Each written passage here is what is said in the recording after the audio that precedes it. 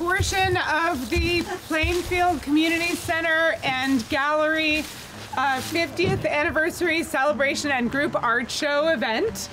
And thank you for coming outside to join us for a moment. And I want to thank Jason Mallory, I'm lighting him, and his fabulousness, who will be playing later tonight.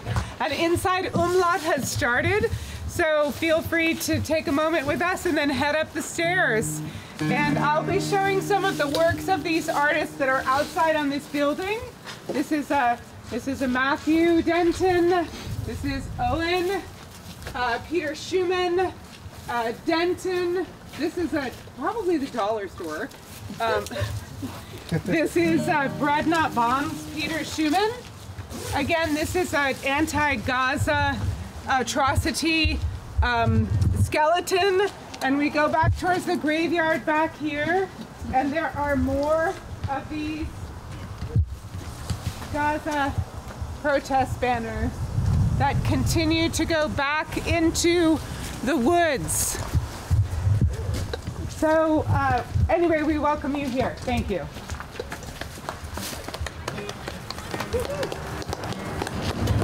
Sometimes I lay under the moon and thank God I'm breathing.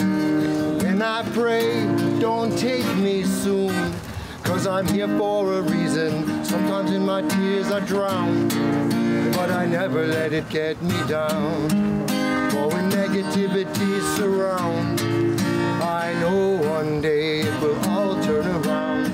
All my life I've been waiting for, praying for people to say that they don't want to fight no more. There'll be no more war, and our children will play. One day, one day, one day. Oh, one day, one day, one day.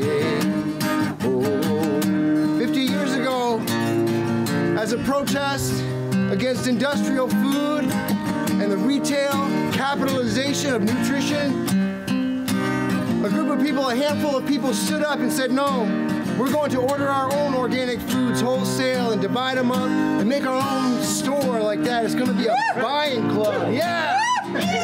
That was 50 years ago, and I was 6 years old. And my folks were part of that little circle, and I'm proud to be part of that circle now in this part of this world. It's a special place here in Plainfield, Vermont, USA. And I still believe in a world without war, and I hope you can all share that dream with me. And in our protest will be our peaceful nature and our following of a path of real nutrition and real health and real good medicine in this world, in this place, today and now, with all of us here together. So let's say, sometimes I lay under the moon and thank God I'm breathing. And I pray, don't take me soon, 'cause we're here for a reason. Sometimes in our tears we drown, but we're never gonna let it get us down.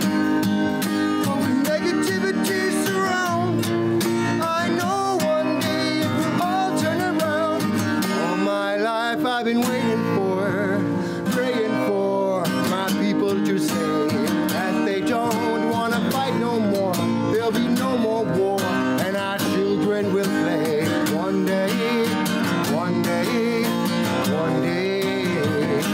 Oh, one day, one day, one day. Oh.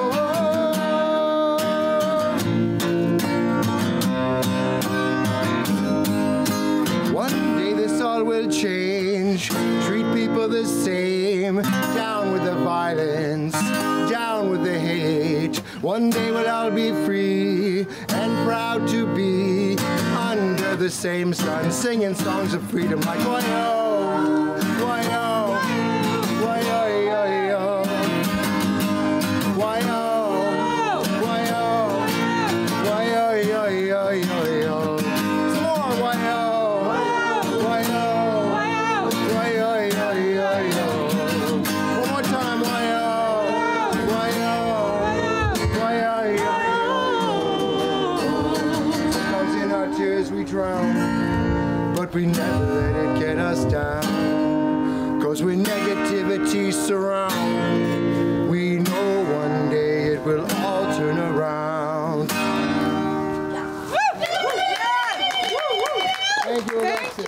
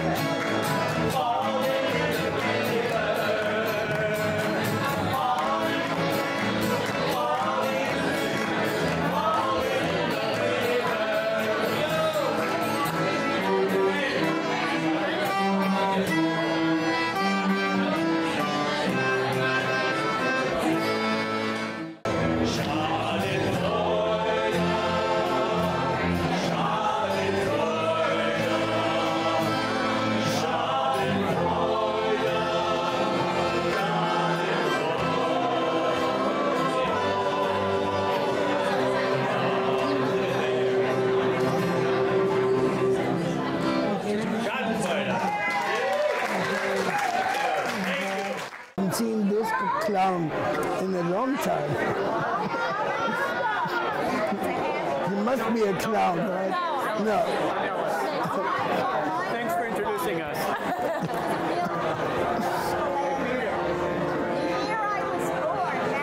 Turn it up, baby. Duncan! Turn it up. Hey, how are you? Good. I'll see you tomorrow. And I'll see you tonight. Oh yeah, tomorrow. Yeah. Oh, shucks, I forgot.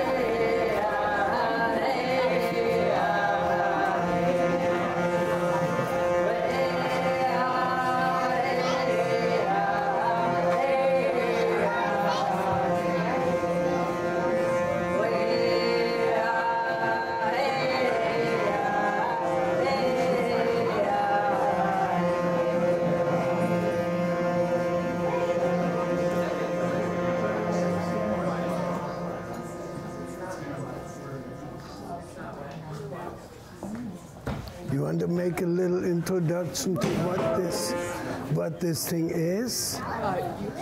Yeah, because yeah, but you remember, but where did you find it? In the Contastoria storage archives. So Alexis just found this Contastoria in the pile of Contastorias which we have in the red shed. And she found it. I have no memory of making it, but it's Gaza, it's Joshua, it's the destruction of Jericho with the order by the God of the time that is not only people have to be destroyed, every sheep, cat, mouse, everybody has to be killed. Netanyahu used this as an example of what he is out to do. That story in the Bible. My daughter Maria just did a Day of the Dead celebration in Glover at nighttime.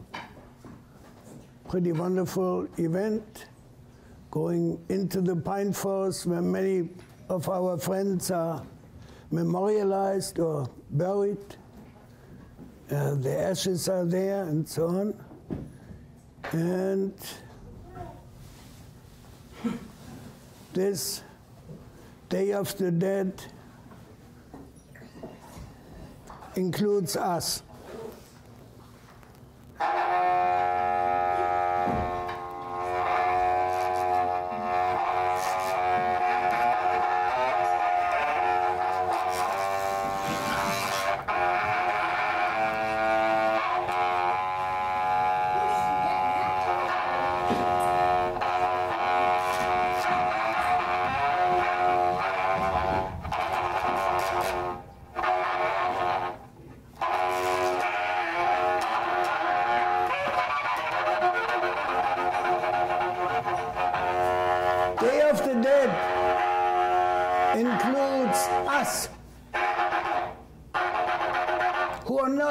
Dead, but not yet, but are born into a civilization that produces large quantities of dead.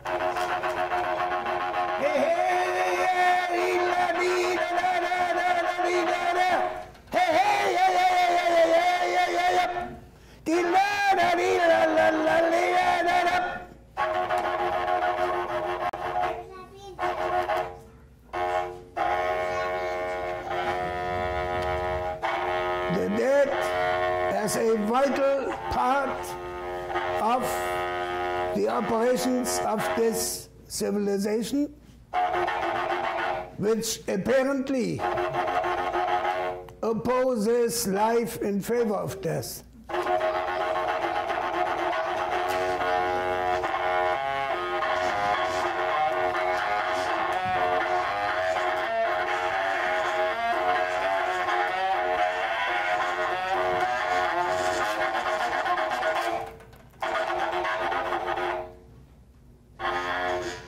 The question of what is war? Who profits? Who dies? Does not merely address politics, but the politically controlled population as well.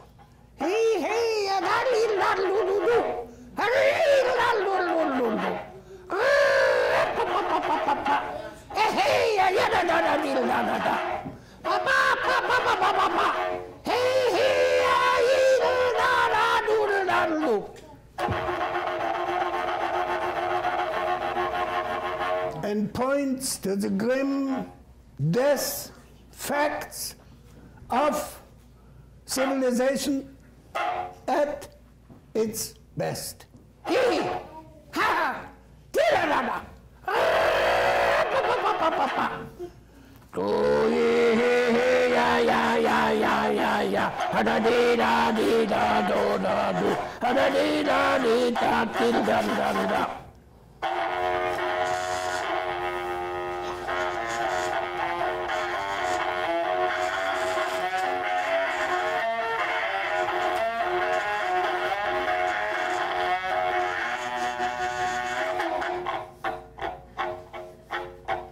Individual death embedded in traditional empathy succumb to the vast statistics of meaningless, anonymous death,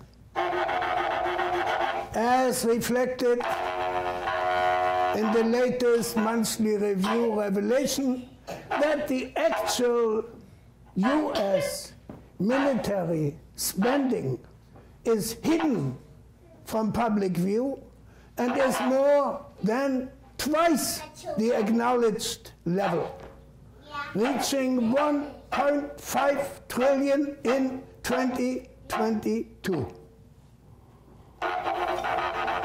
which are now actively engaged in financing the latest horrendous genocide.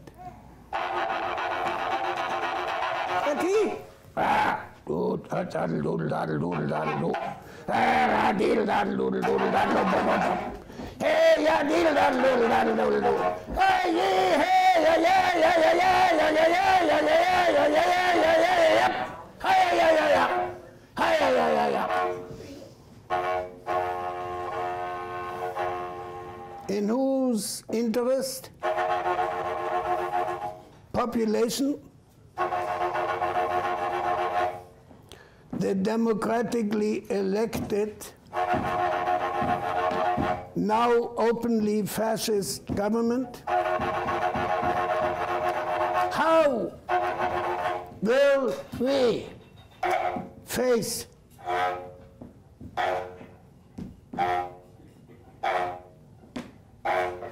it? How will we be able to die?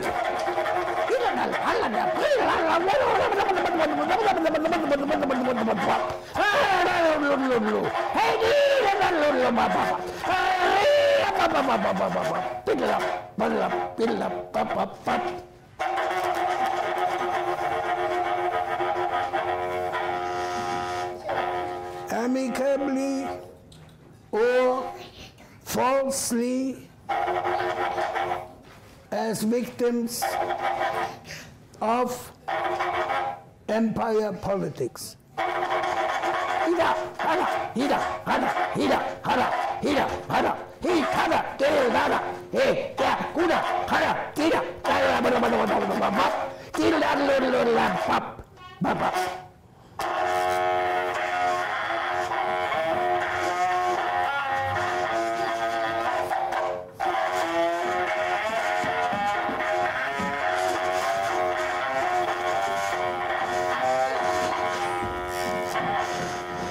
And yet,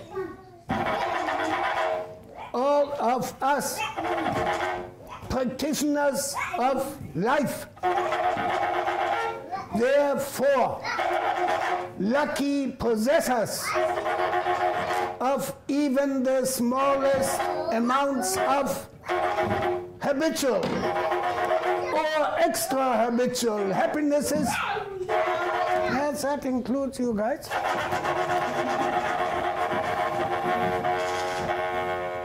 must be obliged by that sensation,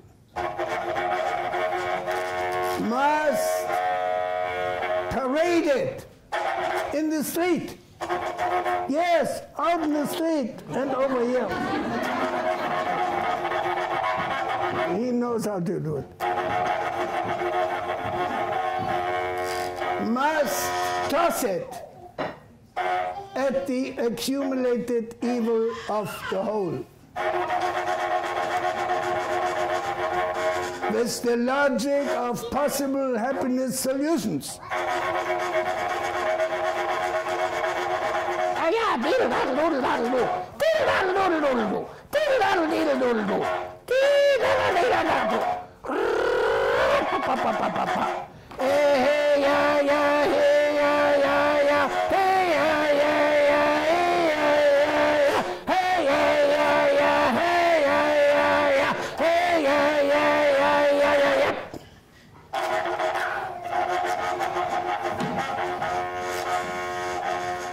Must comprehend the consequences of our original birthright, our normal, everyday euphoria, to train the untrained soul, to sharpen the oppressed mind, and to fight the genociders.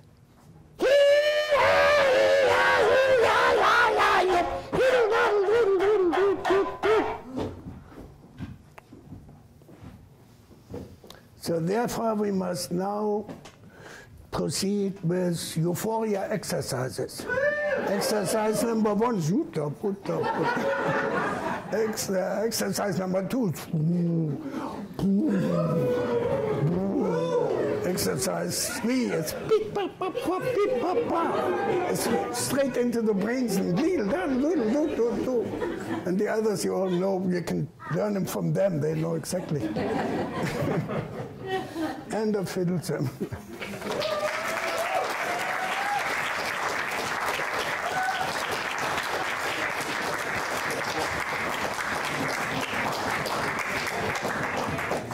Tomorrow at 2 o'clock at the farm, there will be a rehearsal open to the volunteers at 2, and a mass, an emergency mass at 3.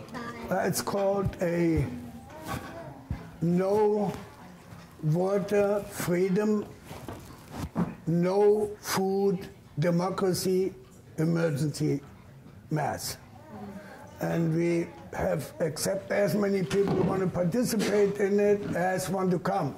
Rehearsals at 2, and the mass is at 4, and starts in the cold cathedral with cold gods. Yeah, they are cold. Paper mache. Wear your coats. Yeah. And then it proceeds from there into the ballroom, which will be heated, and hopefully ends up at the bonfire outside. Outside. Yeah. Tomorrow, Bread and Puppet in Glover. Yeah. So thank you, Peter Schumann. Yeah.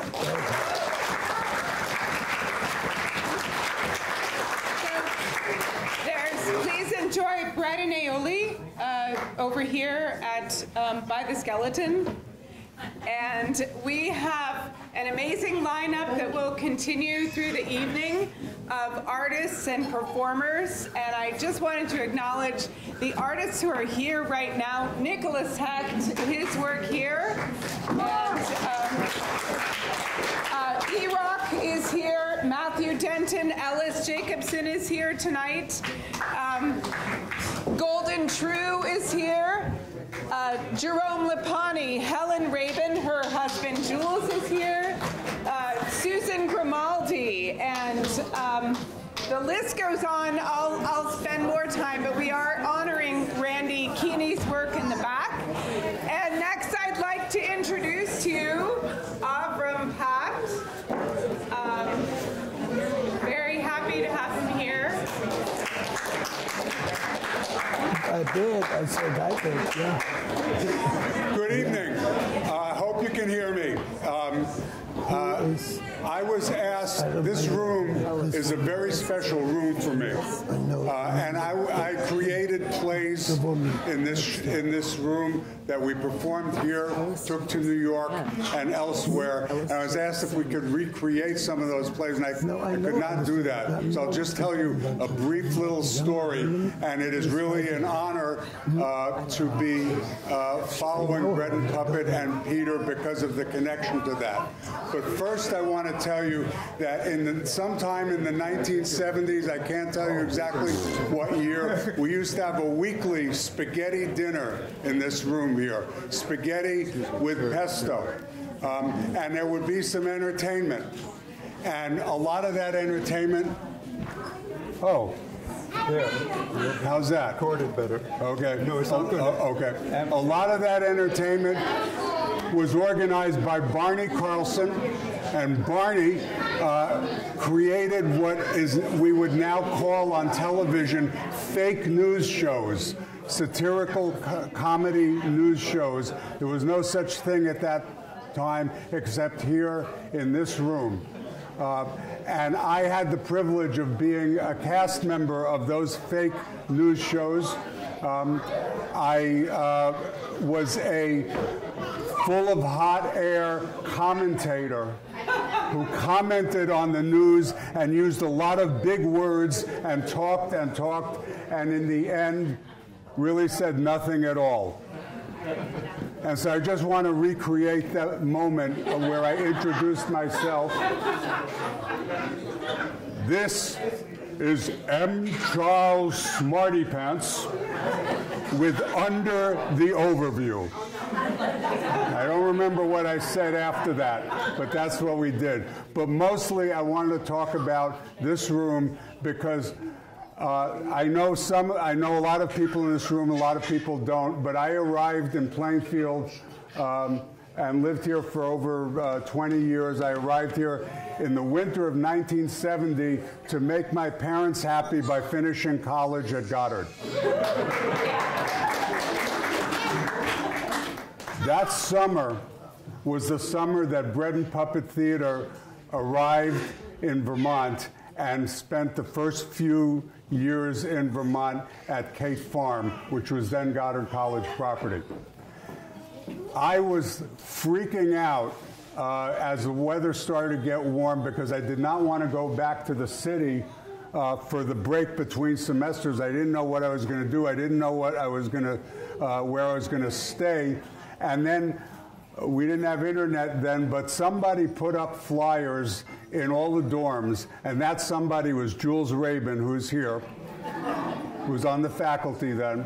And it said that when Bread and Puppet came that summer, they were going to be looking for 10 student apprentices who would get room and board on the Northwood campus from Goddard. And the first thing I saw was room and board. Right. Room and board. Second thing was, well, I'd seen Bread and Puppet do some street shows. Sounds like an interesting thing to do for a couple of months. So I did that for a couple of months, and then I was a full-time member of the company for about 2-3 more years, toured all over in Europe and stuff like that. And then in 1974, made my first show here as the Barking Rooster Theater. It was a show called Not Afraid of Falling, based on a very short story in Yiddish by the beloved Yiddish writer I.L. Peretz. And we built it here, performed it here. At the end of the 2 days of Bread and Puppet circus shows in July of 1974, that was the last time Bread and Puppet performed the circus in Plainfield before going to Glover. We did the shows in this room at 10:30 at night after the circus shows were over with bus transportation from Kate Farm. And I'll just say that the show had a number of people with strong connections to Bread and Puppet Theater and a lot of people that didn't. And it was just an amazing event. And I'll just tell you one thing. The stage was here. The musicians sat over there.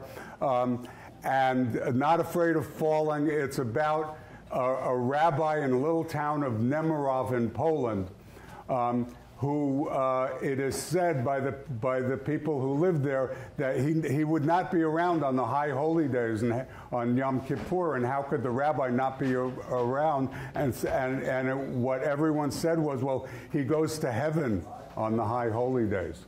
And there was one visitor in town, a Litvak, a Lithuanian, and Litvaks among Polish Jews had a reputation for being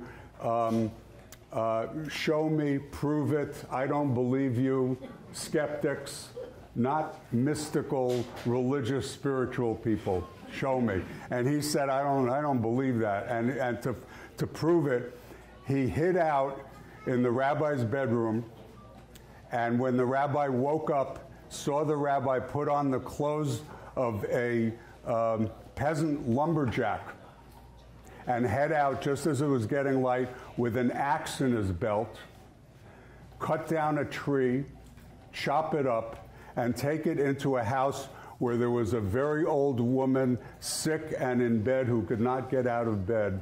And he knelt down and he built a fire in her fireplace. And when she said, "How can I pay you?" he said, "You don't have to pay me."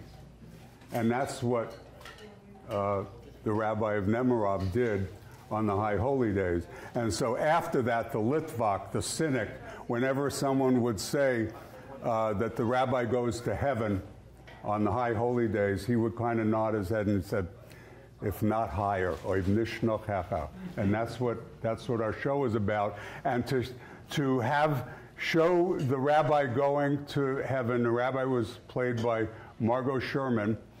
We had the stage set up here with kind of a curtain up there, and in the curtain there was a window with sky blue and clouds behind it, and the rabbi climbed up a ladder. We put a ladder here, climbed up, opened the window, and looked out through the window at the crowd, and that was looking out at heaven. And we called the show "If Not Higher" because Margot said, we called the show "Not Afraid of Falling" because Margot, the first time we rehearsed that, said that she was afraid she was going to fall when she climbed up the ladder. So that's my story. I haven't been in this room in a really long time, and it's a very special thing to see all these people here, the artwork, to see Peter and the Bread and Puppet folks, and thank you. On with the show. Yeah. I wanted to also remember that Linda Elbow was a big part of the weather station. And can you give us that opening line again? Which opening? Your opening line. Your introduction. Oh, for the radio. Okay, okay. This is M. Charles Smarty Pants with Under the Overview.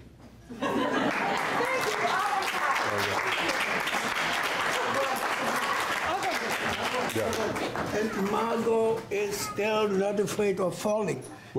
She is still not afraid of falling, Margot. Okay. And she's working on a show by a Palestinian writer who was killed, and she's trying to get it to the public. I got an email from Margot this morning saying, did I know that this was happening here today? And I said, yes, actually, I got asked to say something, so I did. Thank you. Yeah. Thank you so much, Avram. Great. So, next up is Jason Mallory.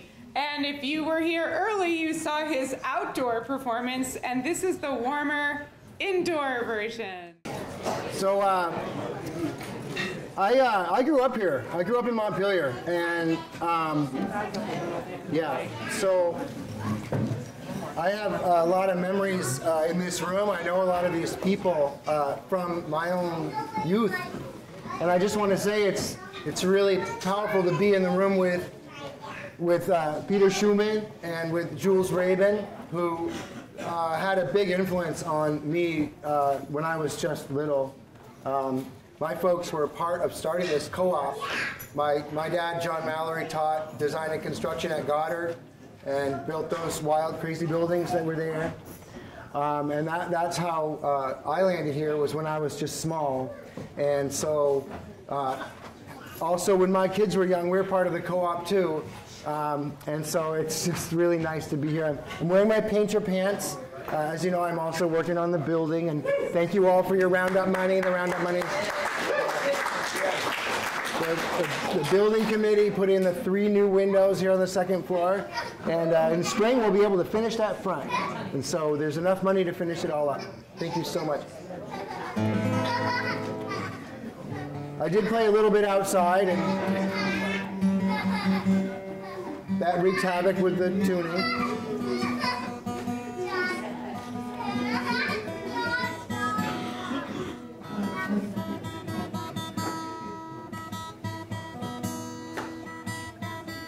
I have I'm also an artist. I have a painting in the show. It's back there in the corner. It's up high. Yeah, it's a collage painting. So please make sure to check that out. My sweetheart Janice is here too. She's got artwork in the show. There's my sweetheart right there. Now it's hard as an artist. Sometimes we always want to keep things up, but we all know that there's also things that make us feel down, and so art has to represent both sides of that. And after Peter's poem, it made me feel very powerfully that it can't all be bubbles, but we have to also consider the anchors. So this is a song by Michael Franti.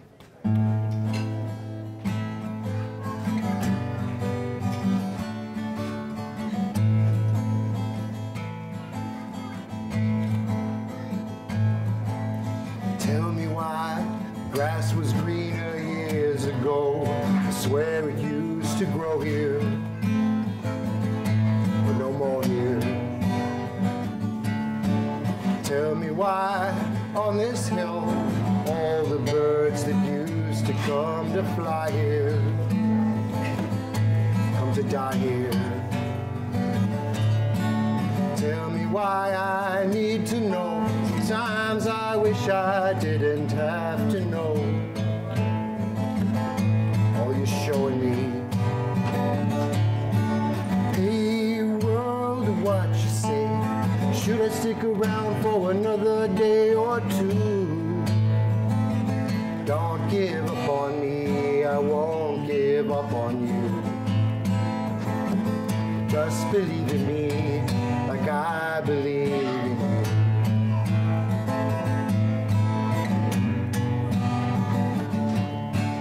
Tell me why, tell diseases, tell me now, won't you please? Tell me how to fight disease, show me now, won't you please? Tell me why there's child soldiers, show me why they close the borders.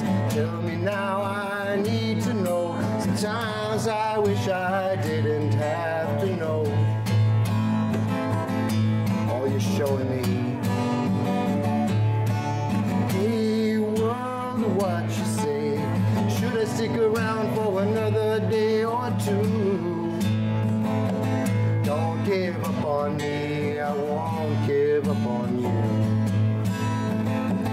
Just believe in me like I believe. Try, try, try, try, try, try, try. And you just believe in me. Only thing I wanna do is to be in the arms of someone who believes in me like I believe in you. Hey world, what you say? Should we stick around for another day? Hey world, what you say? Should we stick around for another day or two? Don't give up on me, I won't give up on you. Just believe in me like I believe in you.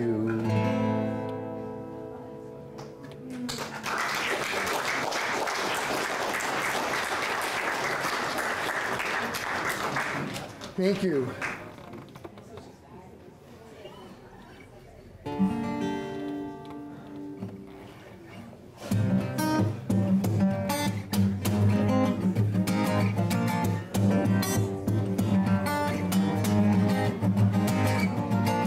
When I was just a young boy, it'd be like 17. I would talk to my father, told him about my dreams, and often he would tell me, don't rush to be a man. I heard the words that he spoke, but could not understand, 'cause to me life was easy, it was just fun and games, until I saw the people were filled with so much pain. It's harder to share sometimes, easier to pretend. The way we treat each other, I just can't comprehend. Last night I heard a story, too crazy to be true. I wouldn't dare repeat it, what are we gonna do? And as we figure it out, the time just slips away. Don't worry about tomorrow, just be glad you've got today. Strange, strange things are happening. Strange, strange, strange things are happening. Strange. Oh, what a feeling to get what you want. One disappear from it all. A strange is the thought. Boss, how your fears run so deep. Most of my dreams, nightmares in my sleep, and I wake and I can't get my thoughts to align. Lost in my head and I'm searching for time. Try to figure how to escape from my mind. Stranger fear, God knows I'm trying. Start feeling told, start feeling weight. Heavy is the head, now I know what it means, and I'm feeling ashamed, feeling a doubt.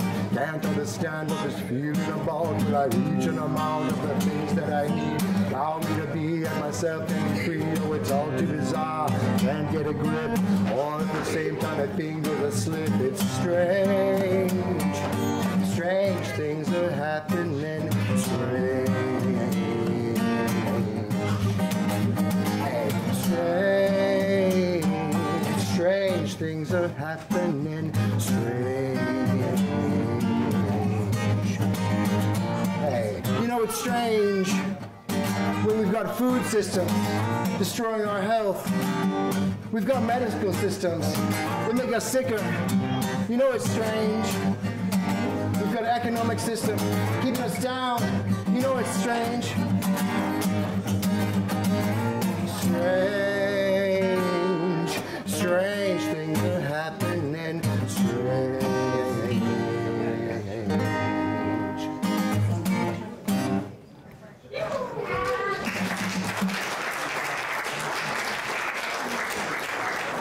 Thank you.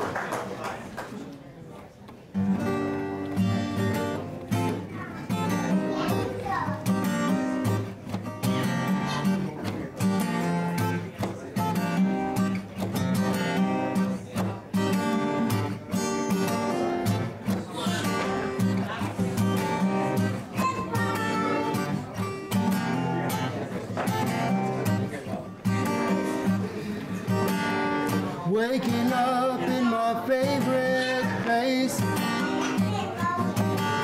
My studio is my new hiding space.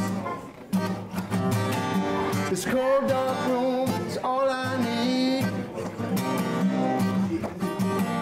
Won't someone get me off my feet? So I walk alone through these streets. My headphones got these beats. No one knows that I'm gone. Well, I just wanted to be alone, to be alone. Yeah, just to be alone. To be alone. Yeah, just to be alone.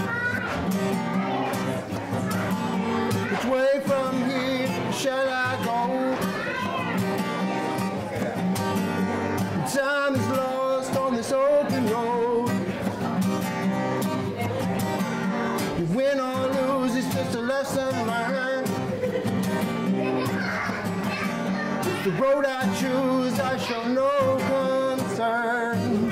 There's a time to live, a time to die, a time to laugh, a time to cry, a time for love, ain't no time for hate. The world could be so heavy, can you feel its weight? Now I know, oh yeah, yes, and now I know. Now I know, Oh yeah, so now I know. Things are finally looking up, I won't be shot back down. The truth can hurt, turn your world upside down. We're caught in the middle, what goes around comes around. Are we all just dreaming? Are we all just dreaming?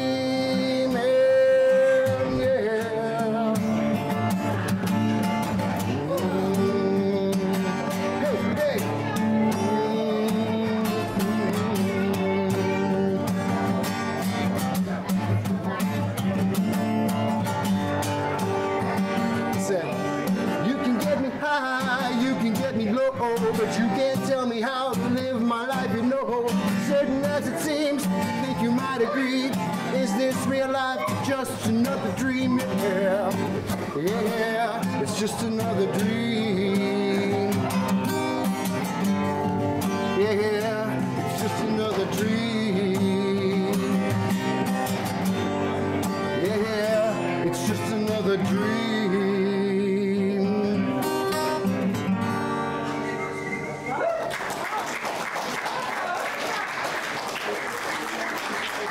Thank you so much. I'm going to play one more for you. We have Ellis Jacobsen up next. All right, this is a song by Leela James. Here we are together, and everything between us is good. I'm right here on this cloud base, ready to fly, but before I take a stand, catch me if I fall for you, 'cause I'm falling, falling, falling. I'm so used to standing, so used to being on my own, but this love is stronger. Feels like I'm losing control. I'll take a stand. Catch me if I fall for you, 'cause I'm falling, falling, falling. Promise to be here, stay by my side always, whenever I need you. Don't let me down, no way, I'll give you my all. Don't let me fall, would you do that for me, hold me? Would you love me all? Now my heart is ready for love and to be loved, and I choose you, girl. It's the one thing I'm sure of, so I will take that one step. Catch me, I'm falling for you. Yeah, I'm falling, falling, falling. Yeah, I'm falling, falling, falling.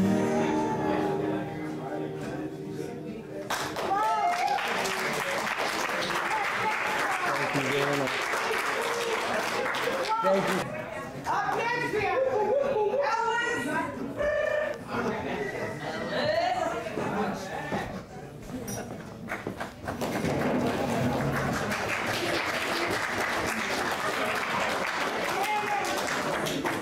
Now for something really frivolous.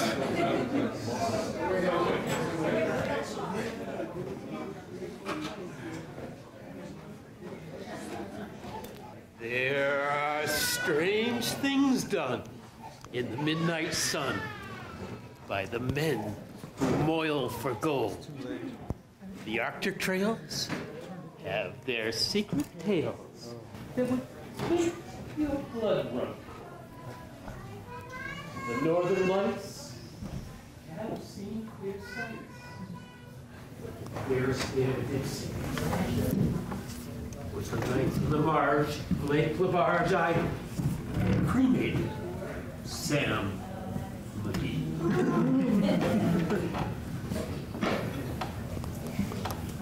Now, Sam McGee was from Tennessee, where the cotton blooms and blows. Why he left us home in the South to roam around the pole, God only knows. He was always cold, but the land of gold seemed to hold him like a spell. Though he often say in his homely way, he sold our living here.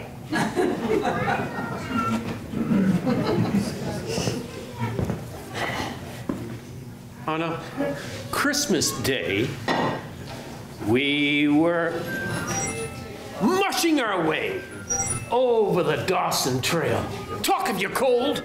Through the parka's fold, it stabbed like a driven nail.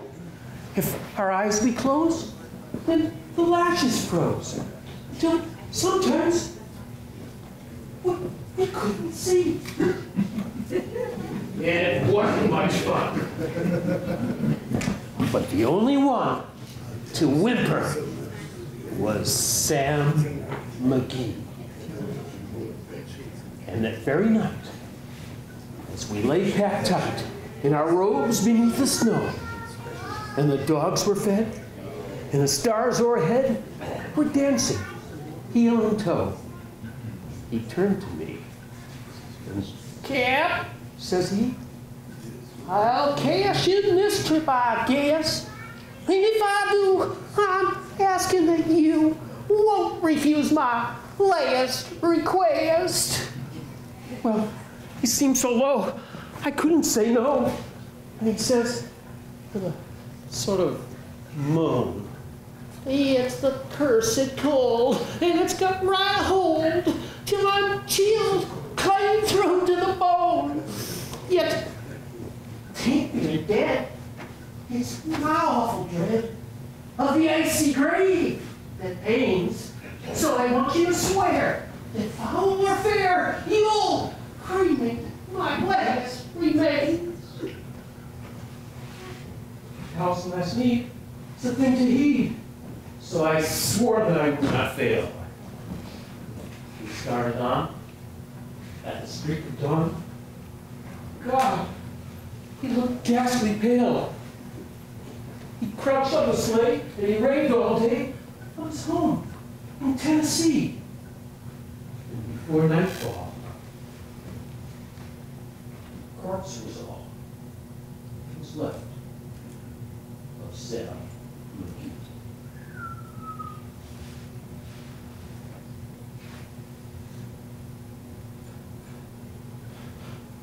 Wasn't a breath in that land of death.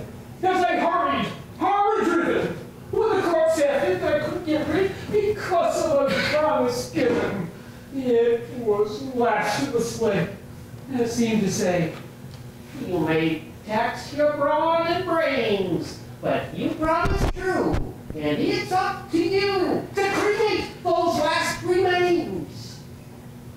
Well, a promise made is a debt unpaid. And the trail has its own stern code. And the dates to come, so my books were done in my heart. Oh, I curse the load. In the long, long night, at the lone firelight, while the huskies, round and ridden, howl out their woes to the homeless snows. Oh, God, how I loathe the thing. And every day, that quiet clay seemed to heavy and heavier grow. And on I went, though the dogs were spent, and the ground was getting too low. The trail was bad, and I felt confident. I swore I would not give in. I often sing that. And it hearkened with a grin. I came to the marsh, Lake Marsh, and a derelict there lay. It was gently nice, and sort of nice. It was called the Alice May. And I looked at it, and I thought of it, and I looked at my frozen chum. Then here, said I, with a sudden cry, is my crematorio! Some planks I tore from the cabin floor, and I lit the boiler fire.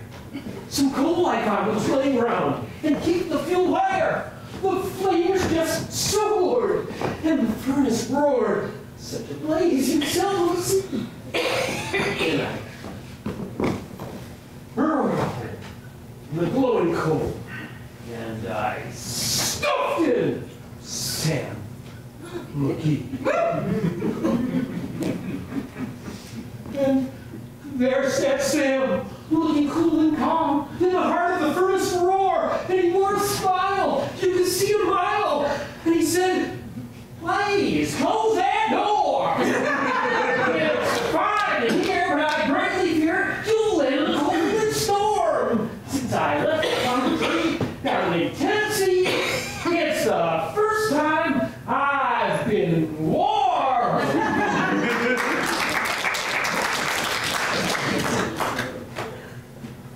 There are strange things done in the midnight sun by the men who boil for gold. The Arctic trails have their secret tales that would make your blood run cold. The Northern Lights have seen queer sights, but the queerest they ever did see was the night on the marge of Lake Labarge. I cremated Sam McGee.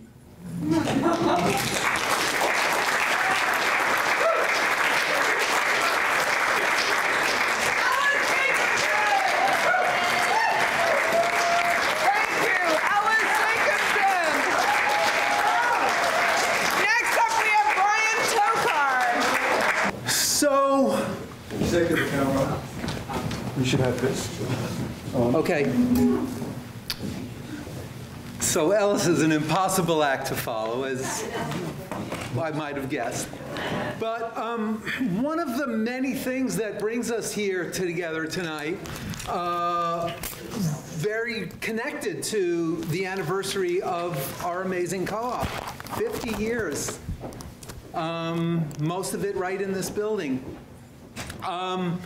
For 20 or more of those years, huge part of the heart and soul of this co-op was a space filled by our friend Randy. I think most of you know Randy, knew Randy. For those of you who didn't, her paintings are along the back wall. Jerome's got a video. He's going to read some words of Randy's to us as soon as I'm finished, I think. Tried to get something to drink, but there's nothing left out there but sugar water. Champagne? Sure. Okay. I'm going to read 3 short poems from Randy's partner, Len, who I imagine many of you also knew. And these are from Len's book, Farewell to Dundrennan, which is his town in Scotland. And none of these are directly about Randy, but you'll see they all have a pretty good connection.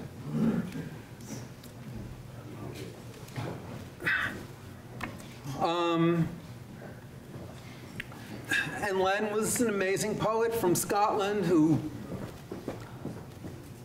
he and Randy came here, I believe, from San Francisco in the late 80s, early 90s, and thrived right up here on Maple Hill for well over 20 years, during which time she really helped see this co-op through thick and thin. I remember a big crisis, thank you, in the... Cheers to the co-op. Happy 50th. To Randy. To Randy. Might as well drink again. Happy 50th. In the mid-2000s, when the co-op was in crisis, she really rallied a lot of us to come in and make sure the co-op got back on its feet, and it did. Thanks, Alexis.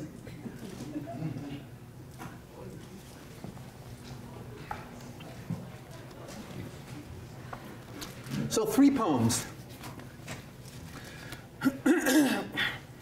The first is called Shadows Like Horses, and we all know how much Randy loved horses. And the horses described in this poem, I think, are just as fitting as descriptions of the horses in Randy's paintings.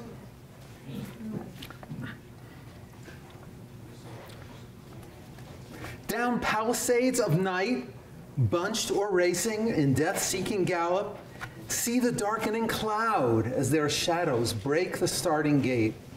Hear the faint, small rumbling vibrations of charging hooves, single arrogant stallion shapes, piebald mares, tough as barbed wire, shrieking hysterically, attempting abandon their phantasmal selves, break through into another reality.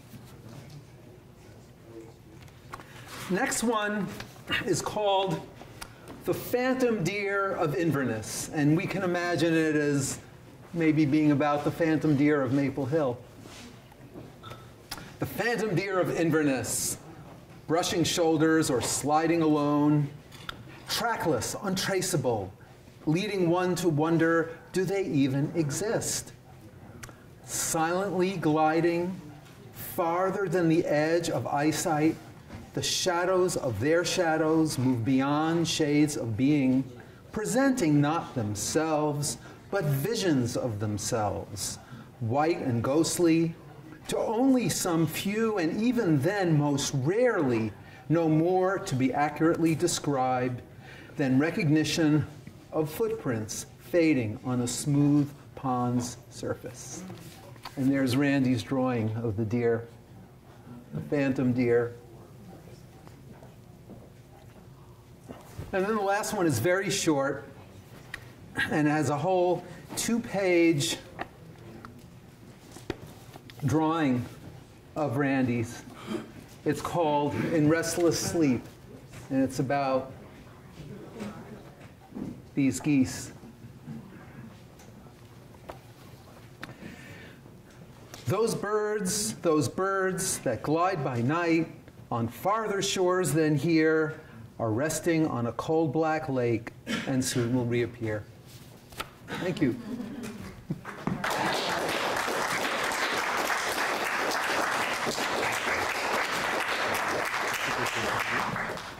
So, hi everyone. As you see on the back wall there are works of Randy's, and also you will see on that screen there's a film that I was working on with Randy, and it's about 2.5 hours long. And at least I had hoped that everyone would be able to hear Randy's voice tonight, but the volume is so low that you won't be able to hear anything in this room, I'm afraid. We couldn't come up with the technology that was strong enough to be able to actually give this to you. But I have released this movie as of last night. I released it on my channel. It is now public, so if you go to my channel or, at Orca, you'll be able to hear her words, in which she actually talks in great depth about her work and how she made it and why, it becomes very intimate and very psychologically oriented. But in the meantime, I wanted to give you some quotations from her, because as a political artist, as a deeply committed person to using her art for social benefit. She's one of the great ones that we should always remember. She was a student of George Gross and of Marshall Glazier. You might know George Gross as a person who was an expressionist painter in the pre-Nazi period, and in fact, he had to flee Germany because he was about to be assassinated by the forces, by the Nazi forces. But interestingly enough, when he came to this country and he started making his paintings that were also critical of things that were happening in this country, guess what? He was no longer supported. He had been, before he came to this country, when he was against the rise of Hitler, he was very well supported. But when he came to New York and began to make criticism against what we now call the 1%, he was subtracted from, as much as possible, from public view. He did become a teacher at the Art Students League, and that's how he supported himself while he was here. His student and a person that was very close to him, Marshall Glazier, was a teacher of Randy. So Randy comes through this lineage, of this very important lineage of people who were using their art to be critical of the situations that are happening in the world. And as such, she could be considered to be a renunciate artist. She also did, her work with horses was just absolutely extraordinary. There were times when she had a whole herd of horses that she had adopted who had been left behind. She often adopted beautiful thoroughbred horses who had been ruined at the racetrack. And she took as her modus operandi a quotation that it is said that Picasso said, "The horse is the body of the woman." What he meant was that the way that the horse is used and commodified and enslaved as a means of transportation and in every other way is exactly the same way that women were being controlled and dominated.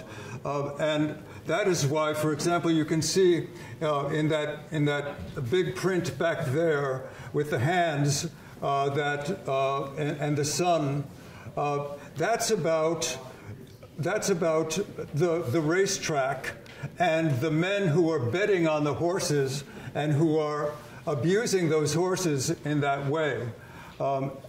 So let me give you a couple of quotations from her. One is, "My vision for my life is that I gallop over a rim that holds a deep and eternal mystery." And that came from her direct experience as a steeplechase rider from her childhood, in which she's jumping over a fence and she doesn't know how she's going to land, and so she used that as a metaphor for the way that she makes her art. Let's see. She was, she became virtually a female Chiron, the body of the horse and with the head of a man, but in this case, the head of a woman. That meant that she was allowing the beauty of the horse as exploitable as the female human female, simultaneously passively and actively. As a brilliant and lonely artist of singular self-generation, she transforms the ancient myth which rationalized the subjugation of both horse and woman throughout recorded history, that is, recorded patriarchal history, we should say.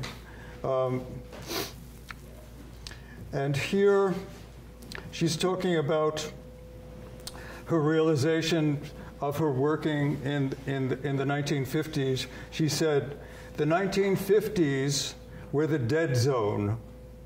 I painted the void because of what I felt, not because of what I would have been able to articulate at that time. When I saw the plays of Beckett and Pinter, then I understood." Randy notes that we ourselves are vessels for the timeless spirit that can come through our work, that the need to purge ourselves of possible obstructions to that goal is the reason why we create art. So, of all three of them together, I was commenting that all three of these artists, and these are notes from a book that I was trying to make with Randy that was about all three of the artists and their relationship to each other.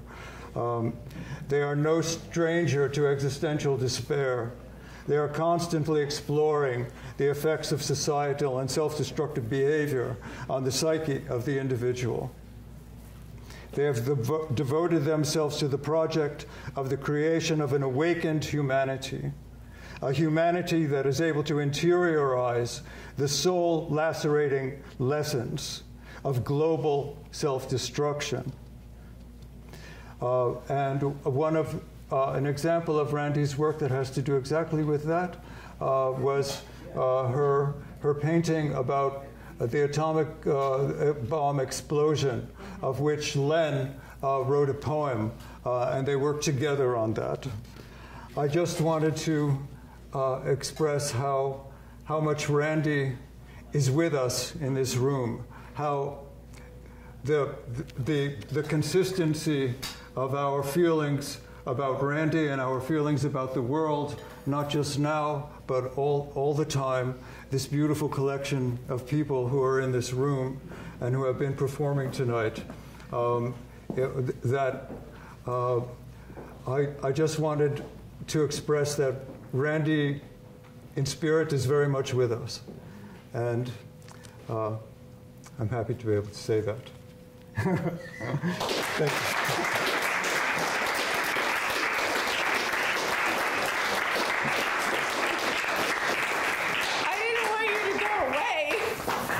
Stand up here alone crying, but we all sort of more in the Quaker tradition, I think. We all probably have a really powerful and inspirational memory of Randy, and it might be a moment to share that. It's just she was such an inspiration to all of us. We all had a connection to her, at least most of us, at some point, were touched by her and her horses and her tag sales up here and her her motivation to get this place back online after it was closed down by labor and industry. So she was my big inspiration. I just want to open up the circle to these people here. So yeah, and these close friends of Randy's, and I mean, you could probably say a lot, but we can all say a lot. She was a deep and powerful and amazing woman, an incredible artist. Her work is with us. Her spirit is with us. Her horses are with us. She rode me on draft horse through the woods when she knew I had been living in cabins on East Hill for 7 years waiting to find land. And she rode me on horseback to Katua. So she found home for me and inspired me to continue. Like 40 years later, I'm still being with these beautiful giant beings. And So I'm going to shut up and take this off, and we're going to spend a minute to just give some time for a memory of Randy, and then we do have some really incredible performers if you want to stay for one more moment or two. E-Rock, Heidi, we have a lineup, so please share your thoughts and memories. Yes, we remember Randy's incredible generosity. It was always there. It was always in manifestation. And that is a great gift that art gives to people, which is, for example, also so incarnate in Peter's work, the work of Bread and Public all these years, which is such an inspiration to all of us. All right, E-Rock, take it away. Yes, one moment. Just say one brief moment. Do you want to memory do you want to get Betsy's memory here? What? Do you want to get Betsy's thing? A group of people are trying to form a community trust, and this is called, we've got a name already, the Plainfield Area Community Trust, and our hope is that this could be maybe the focus of our efforts, is conserving this building and keeping it an active and center for community engagement and community, life. And so I'll keep you. Hopefully, you'll be hearing more about that. But we are in the process of becoming. It's not a funeral right now. It's not a funeral. We'll be finding. We're trying to get nonprofit status at this point, so we'll be hopefully talking more about how we can purchase this building then. And please sign the guest book, and thank you, Betsy, for that hopeful moment.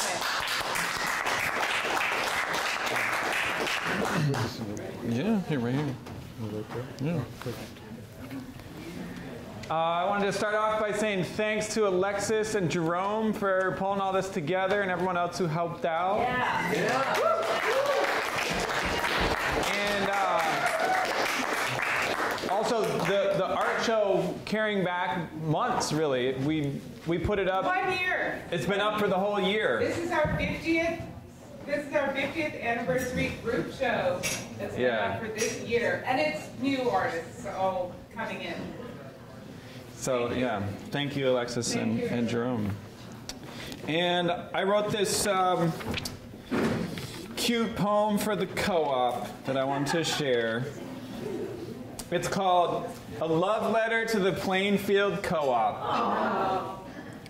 Dear Co-op, I've been meaning to write you this letter for a while now.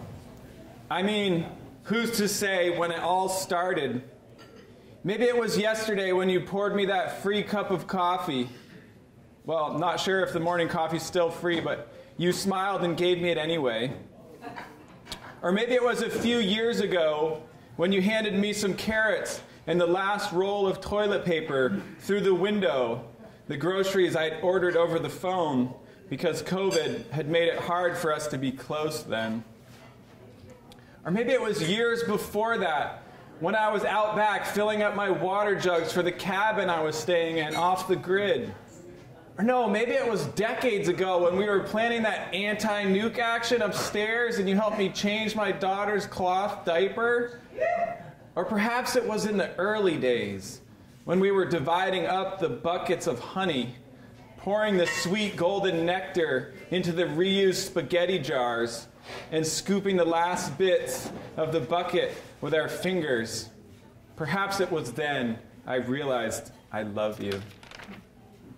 I realized I loved you then, and realize now I've been loving you for half a century.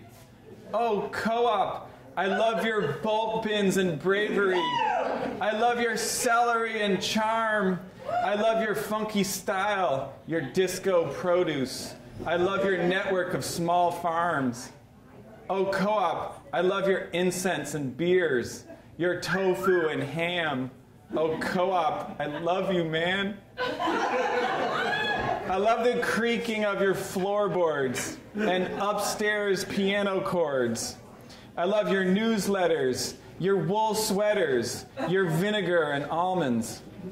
I love your kids area and renovations, your paint jobs. Oh, Co-op, you heartthrob.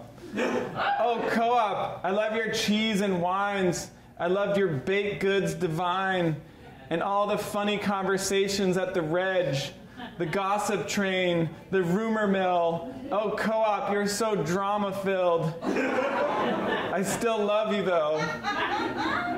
Oh, Co-op, I love the community center above, too. Oh, yeah. I love the dance classes and art shows, the potlucks and movies. Oh, Co-op, you're still so... You got it, groovy. I love the ways you've changed and still remain, and I love the meaning of your name, cooperation. Because in these times of relentless violence and greed, cooperation is what we need. And you've stood for that since the first time we met, since the first bag of oats and the bucket of honey we split up 50 ways. Oh, Co-op, I love you today and tonight and in the times ahead. Oh, Co-op, thank you for bringing us together and keeping us fed. Long live the Co-op till capitalism is dead.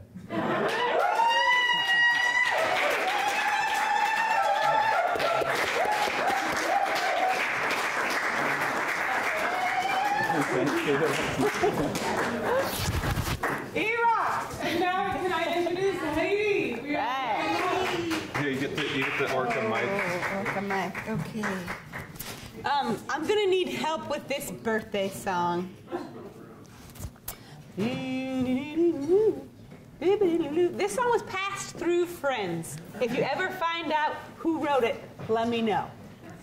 It's a call and response song. It goes like this. Happy birthday to you, happy birthday to you. We're so glad you're alive. You're a gift from the earth. Bless the day of your birth. Happy birthday to you. We're so glad you're alive. You're a gift from the earth. Bless the day of your birth. Bend and rebound. Bend and rebound.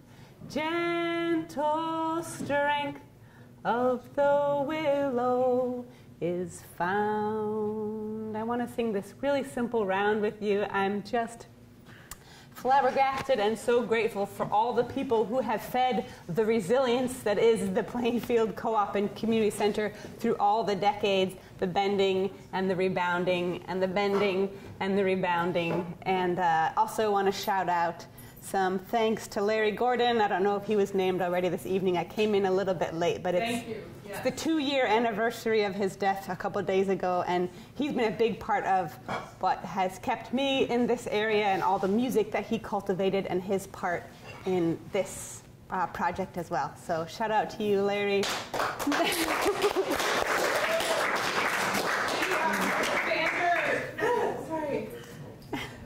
Banner when you go outside that's hanging on the town clerk's office on the back is a dedication to Larry Gordon, and it's the singing trees that Peter did. So yeah. Probably you can see it in the sort of dark.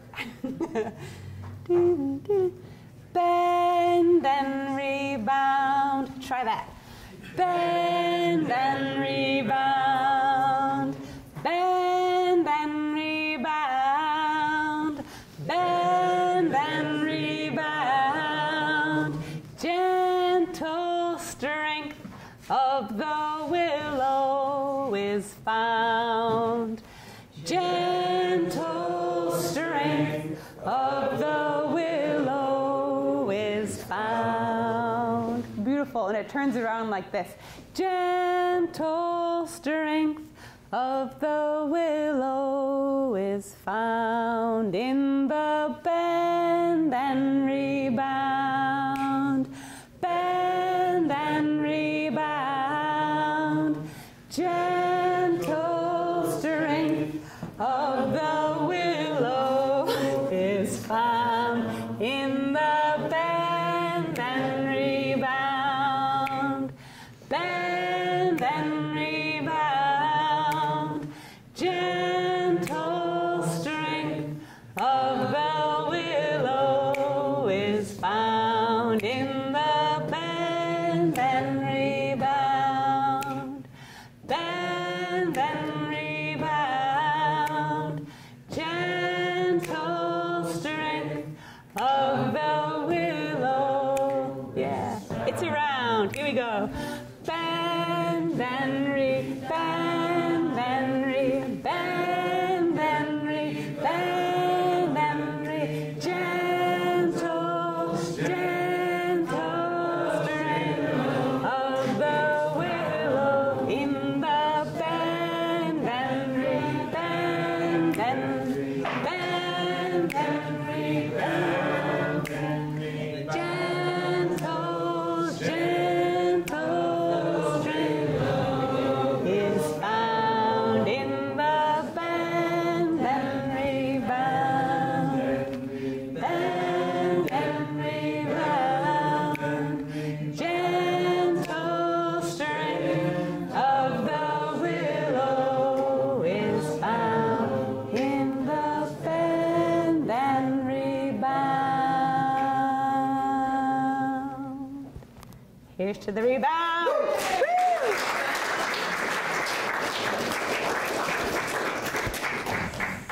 So, wow.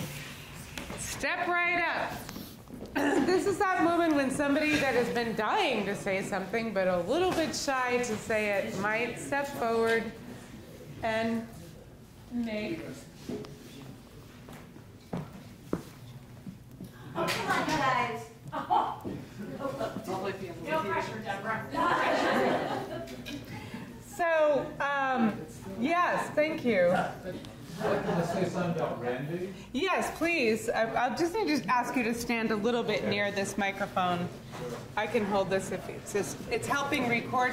Thank you to Orca for being here, for recording this, for being our community, our amazing local community. And thank you, Jerome, for facilitating this documentation. So I was just going to say that Randy could, at the same time that she's looking over the rim at the abyss, could also find humor in every situation. And as we looked over that rim, we would both be crying and laughing so hard. Just an amazing force of nature. And also, I saw her cook a meal one time. And I thought, oh my God, I should have had a hard hat here. Things are flying. Like everything else she did in life, it was just full of energy and everything flying every which way, flower in the air and everything else. So I just really miss her a lot. Thank you. Thank you. So, Jerome, we raised some funds, and thank you to those people that made a little donation. But let's warm up this puppy since we got her tuned today, Jerome. Oh, really? So yeah, maybe you guys remember this amazing experience when we got this beautiful grand piano and called up East Montpelier Home Center and thought, you know, how much does it cost to move a piano? Way more than we have. So East Montpelier Home Center, who is helping me out with Kutua, we opened up this window, and their cherry picker picked up this piano from Vermont. The East Montpelier lumber store. Who donated this piano? Oh, it was the music school, the Monteverde Music School. Monteverde Music School. Donated. The teachers didn't want it anymore because it didn't have such a great tone. Well, just you wait. It still doesn't really have. Which is why I'm hesitating to play it. But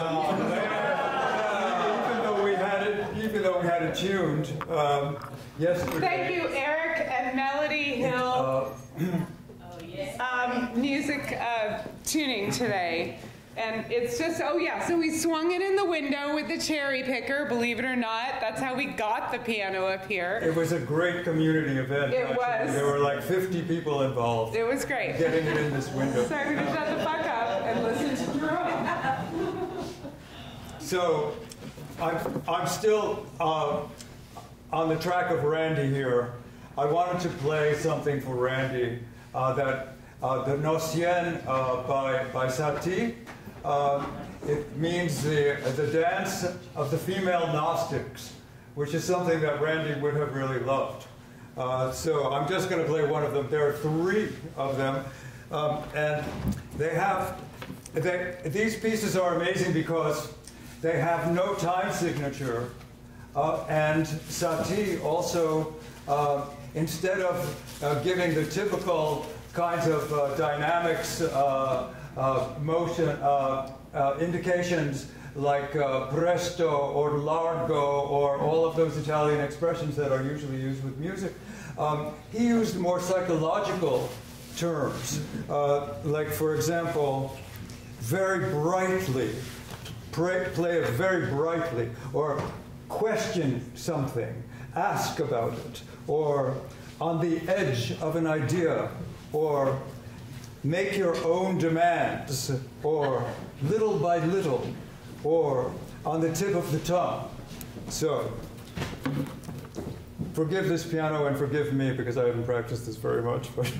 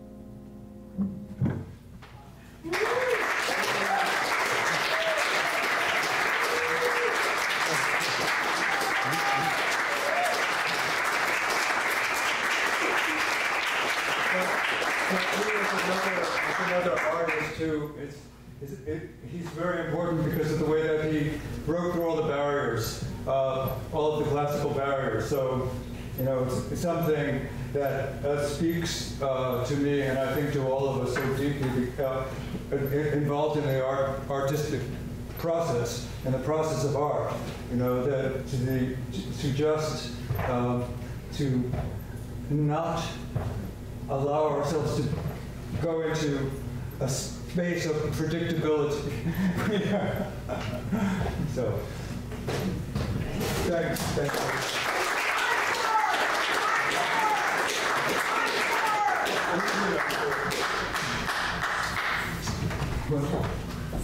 You want an improvisation?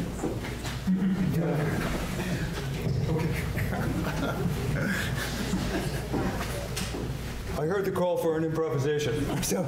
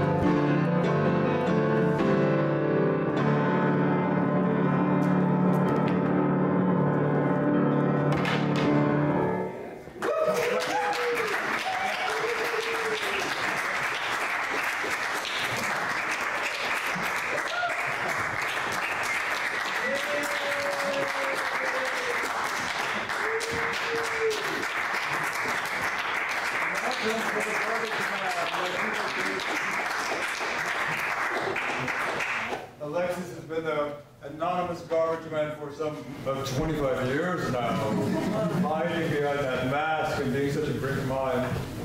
I know who you're talking about. That wasn't me. That guy is nutty. Definitely. He's been trapped inside that thing for 38 years, actually. All right, so we don't have a cleanup committee, and this is the time we grab your clothes and run out really fast and get out of here so you don't have to work. But if there are any last thoughts or performers, I feel like I might have missed somebody, but there's always time for more in the future. Tomas Short, so great to see you back in town. Amazing writer, author, friend. It's just he was here for all of our protests and events and activities, so glad to see you here and have you with us. Thank you. Great, thank you for everybody. And if anybody wants to buy a little bread and puppet item or take food with them or help clean up or whatever, these square chairs go into that room. These folded chairs go into that room.